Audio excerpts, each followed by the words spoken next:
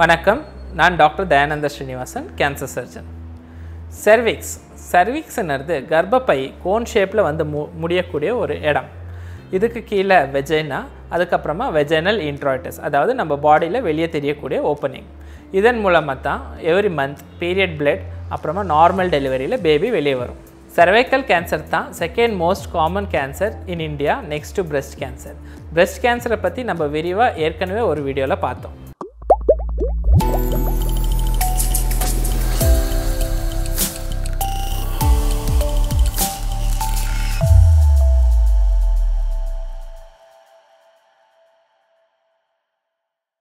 cervical cancer எப்படி வருது? cervical கேன்சருக்கு most common cos human papilloma virus infection சொல்கிறோம். இந்த human papilloma virus infection female sexually active ஆனதுக்கப்புறம் வரக்கூடிய ஒரு இன்ஃபெக்ஷன். இந்த இன்ஃபெக்ஷன் வந்ததுக்கப்புறம் மோஸ்ட் ஆஃப் த டைம் எந்த ஒரு சிம்டம்ஸும் இருக்கிறதில்ல.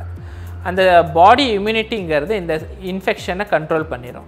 சம்டைம்ஸ் இந்த பாடி இம்யூனிட்டினால் அந்த இன்ஃபெக்ஷன் கண்ட்ரோல் ஆகலைன்னா இந்த இன்ஃபெக்ஷன் ஸ்லோவாக அந்த செர்விக்ஸில் இருக்கிற செல்ஸோட டிஎன்ஏவை டேமேஜ் பண்ணிடும். அதுக்கப்புறமா அது ஸ்லோவாக கேன்சராக மாறக்கூடிய வாய்ப்பு இருக்குது. இந்த ப்ரோசஸ் நடக்கிறதுக்கு சராசரியாக 5 to 10 years எடுக்கும். cervical கேன்சருக்கான அறிகுறிகள் அல்லது சிம்டம்ஸ் என்னன்னு இப்போ பார்க்கலாம். மோஸ்ட் காமனாக நம்ம பார்க்கக்கூடிய சிம்டம்ஸ் என்னென்னா போஸ்ட் காய்டல் ப்ளீடிங்னு சொல்லுவோம். அதாவது செக்ஷுவல் இன்டர்கோர்ஸ், உடல் உறவுக்கு அப்புறம் ஆகக்கூடிய ப்ளீடிங், அல்லது அதிகமாக வெள்ளப்படுதல், ஒயிட் டிஸ்சார்ஜ்னு சொல்லுவோம். இல்லைனா இன்டர்மென்ஸ்ட்ரல் ப்ளீடிங், இல்லது ஸ்பாட்டிங், நார்மல் சைக்கிளுக்கு நடுவில் ஆகக்கூடிய ப்ளீடிங், அல்லது அடிவயிற்று வடி.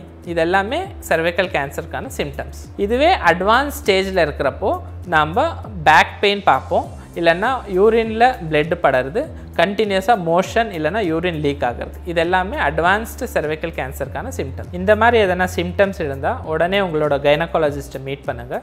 அவங்க ஃபஸ்ட்டு கிளினிக்கல் செக்அப் பண்ணுவாங்க. அதில் எதனா க்ரோத் தென்பட்டுச்சுன்னா உடனே பயாப்சி பண்ணுவாங்க. இந்த பயாப்சி பண்ணுறதுனால நம்மளுக்கு அது கேன்சரானது தெரியறதுக்கு கூட அது எந்த டைப் ஆஃப் கேன்சர்னாலும் தெரிய வரும். இந்த டயக்னோசிஸ் ஆனதுக்கப்புறம் அவங்க கேன்சர் சர்ஜனுக்கு ரெஃபர் பண்ணுவாங்க. கேன்சர் சர்ஜன் இந்த கேன்சர் வேறு எங்கேயாச்சும் பரவி இருக்கா, அது யூரினரி பிளாடருக்கோ இல்லைனா ரெக்டம், அதாவது மலக்குடலுக்கு எதனா ஸ்ப்ரெட் ஆயிருக்கான்னு டெஸ்ட் பண்ணுறதுக்கு சிடி ஸ்கேன் அல்லது எம்ஆர்ஐ ரெக்கமெண்ட் பண்ணுவாங்க.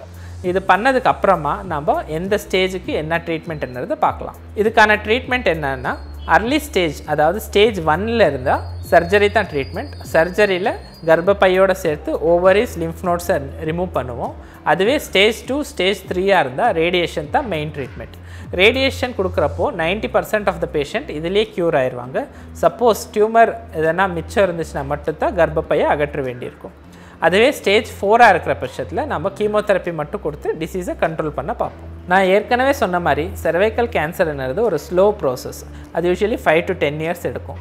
இந்த 5 to 10 yearsல நம்ம ரெகுலர் செக்கப் அல்லது ஸ்க்ரீனிங் டெஸ்ட் பண்ணிக்கிட்டோன்னா இந்த cervical கேன்சரை அர்லி ஸ்டேஜ்லேயே டிடெக்ட் பண்ணலாம். இந்த ஸ்க்ரீனிங் டெஸ்ட்டுக்கான பேர் தான் பேப்ஸ்மியர்.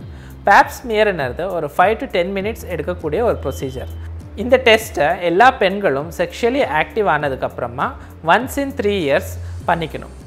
அதுவே ஹெச்பிவி டிஎன்ஏ டெஸ்டிங்கோடு சேர்த்து பண்ணுறப்போ once in 5 years பண்ணால் போதுமானது. இந்த டெஸ்ட் மூலமாக நம்ம இந்த cervical கேன்சரை அர்லி ஸ்டேஜில் டிடெக்ட் பண்ணி க்யூர் பண்ண முடியும். இந்த வீடியோவை பார்த்துட்டு இருக்கிற எல்லா பெண்களும் இந்த பேப்ஸ்மியர் டெஸ்ட்டை கண்டிப்பாக பண்ணிக்கோங்க. It's a life saving test for cervical cancer.